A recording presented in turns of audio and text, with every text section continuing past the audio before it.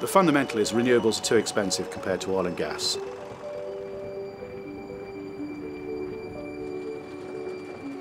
At the end of the day, we all know what the situation is with us burning huge amounts of fossil fuels, and it would be very good if we could reduce that.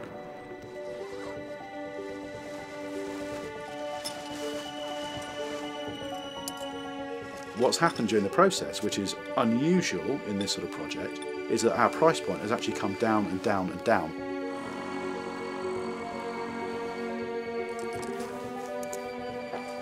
If you can produce a non-polluting system that's cheaper than a polluting system, it's an absolute no-brainer. What's up here? So testing goals today is to...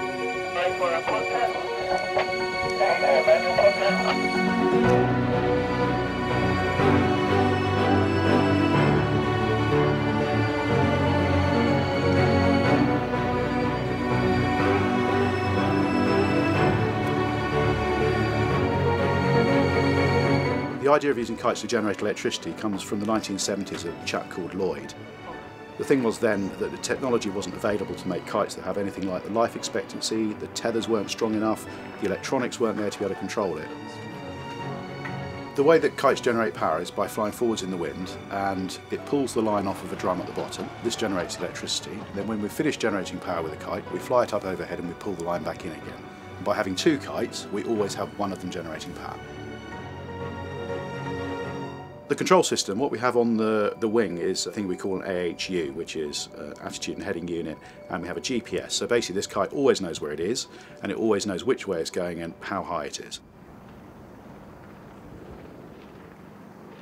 The majority of this is all about offshore.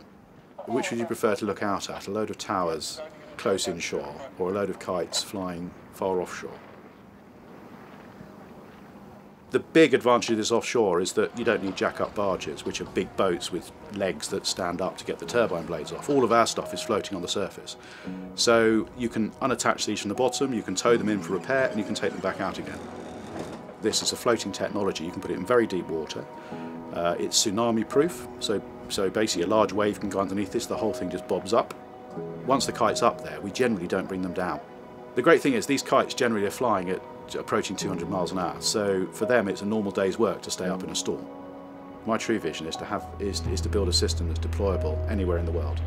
The majority of areas aren't able to use horizontal axis wind turbines because of weather conditions, deep water. This is deployable around every coast. Turning the tide is what it's about. It's about taking a situation that we've all created and trying to slow it down so that we at least have a chance of getting out the other side of it. That's exactly what it's all about.